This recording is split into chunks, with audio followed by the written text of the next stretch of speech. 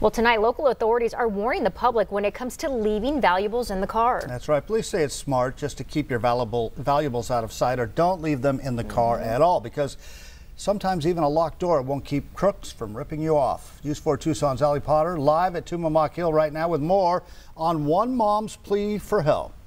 Allie? John, Angelique, you know, when you hike Tumamoc, a lot of these visitors come here and park along the streets, and police say to make sure to leave those valuables out of sight. Unfortunately, I did speak with a mom who learned that lesson the hard way.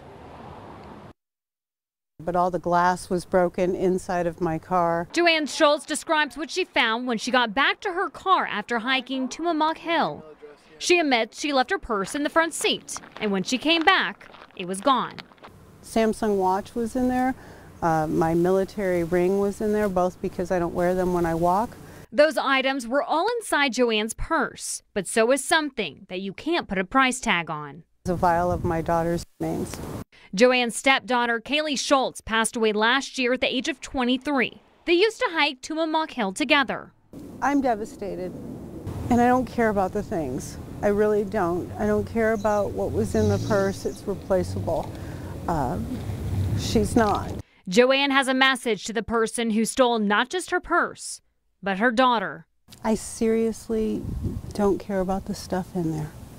I just want our daughter back.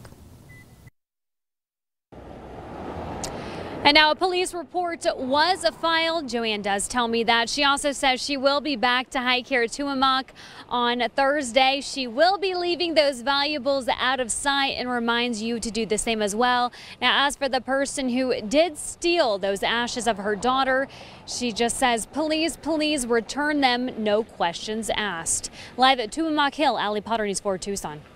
Allie, thank you.